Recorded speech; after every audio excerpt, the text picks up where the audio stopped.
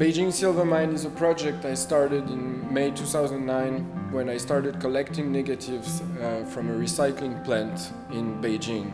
Basically, those negatives were collected by one guy who is specialized in recycling trashes containing silver nitrate. I had an agreement with him, bought the negatives by the kilo, and that's how the project started.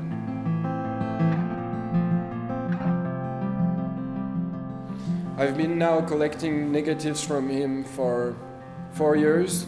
The collection counts a bit more than 500,000 negatives, and they are the daily pictures of everyday Chinese during the 20 years of the economic opening, mostly starting from 1985. That's when analog photography started being used massively in China, to 2005 when digital photography started taking over.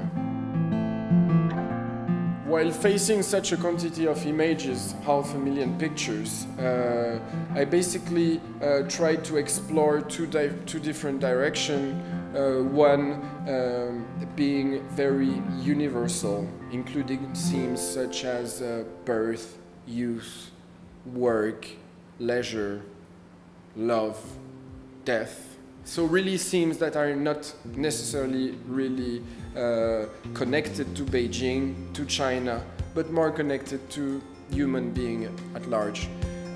Another direction I'm actually exploring are more specific themes connected to the history of Beijing, and those are themes where the households are modernizing, women posed next to the fridge, next to the TV, the city is opening to the west, Ronald McDonald enters the city, posters of Marilyn Monroe enters people's homes.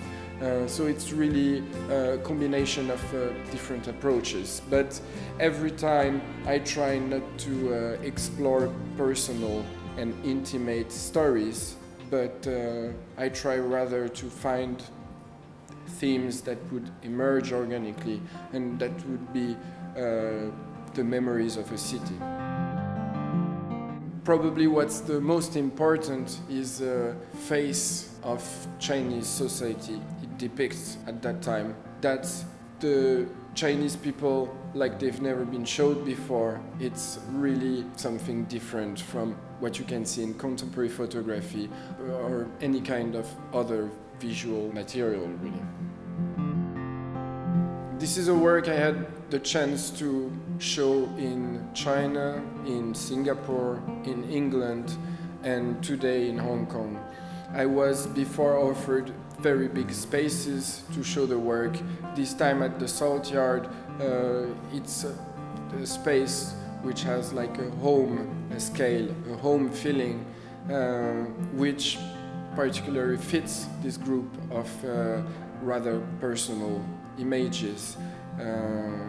So I'd like to warmly thank Salt Yard for accepting and showing this work in Hong Kong for the first time.